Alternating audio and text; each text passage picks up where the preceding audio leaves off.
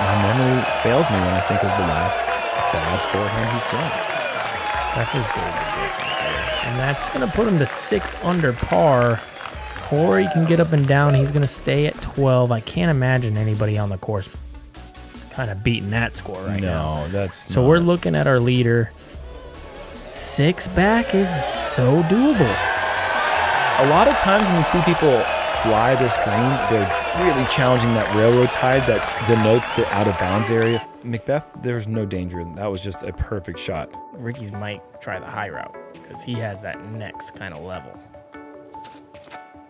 He does go Yeah, he's high, going out and around. Oh, that's fantastic. Oh my goodness. That's, like I said, that's elite right there. That is so much power. He gets a little love through the trees too. I mean, at any point he hits any of those, and those things are disc stoppers. Santa doesn't like those discs coming in his trees. No, he doesn't.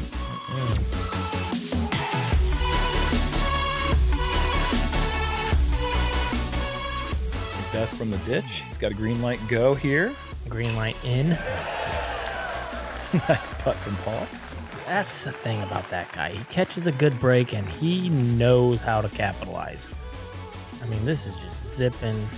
I think of all the great attributes of Paul McBeth, that might be the #1 attribute. Like, he takes advantage of opportunities in a way that, like, he almost, like, in his brain convinces himself that he deserved the break.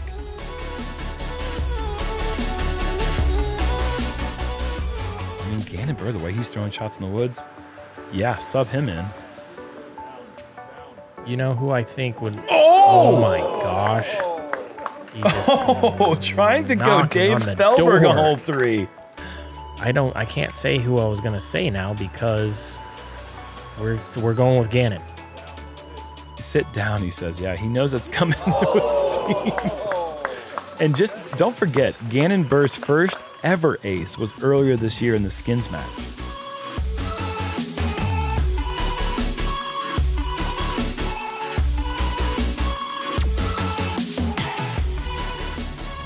Do it. Yeah. Oh my gosh, he's doing it. God, why does it just look makeable? Because the height and the aim is right every time? Yeah, but you could put a different body right there, and then it doesn't look as makeable. I guess. 3 bombs this round for McBeth.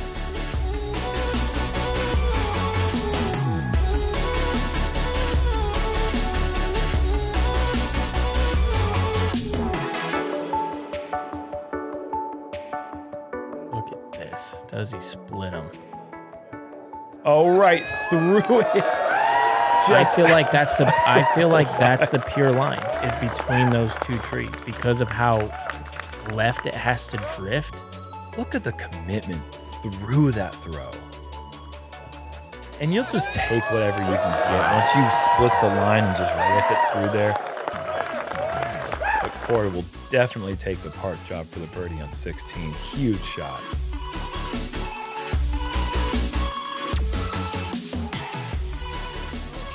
Oh! What? Tried to make it. He tried to make it. Totally. There was no layup in that. He even leaned into it. I mean, this is just a thing of beauty. Wow. Okay. And just hitting the top on the last hole with a forehand, probably the same disc. That was really cool.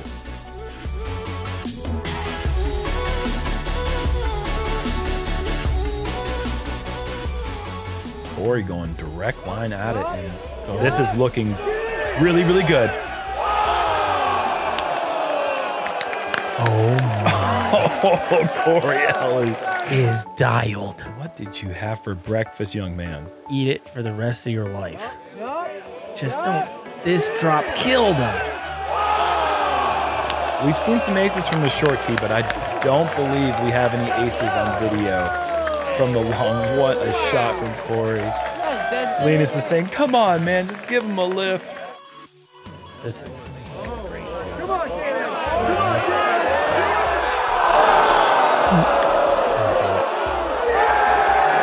Two off the cage for Gannon. I truly had no clue that he did what he did on 3 or what he did right here on 8. This is, I didn't even hear about this. Oh, it was perfect, too. And could you imagine if he actually hit the bounce? That would just be the worst. Look at, he kind of got a good break to stay in bounds. He did. And Corey saying, I did that yesterday.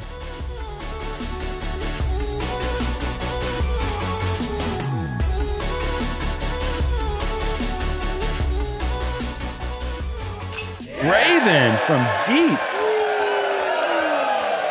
What a putt.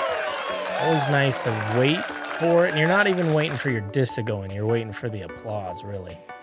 Yeah, that was high enough that I think he probably knew right out of his game. Whoa. This would be a good one.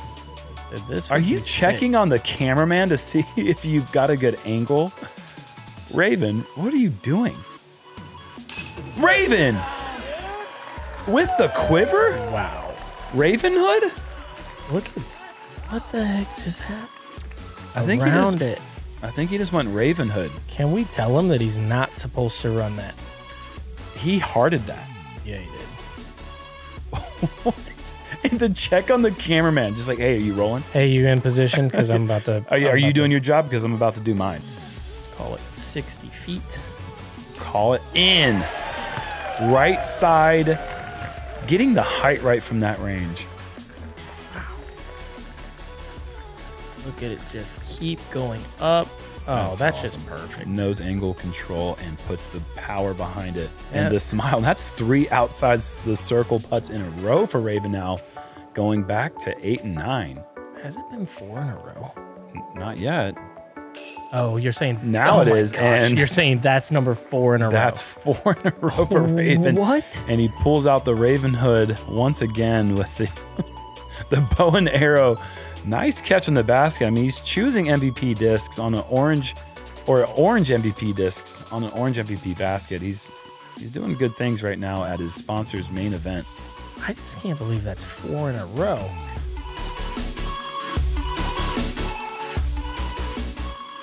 Raven.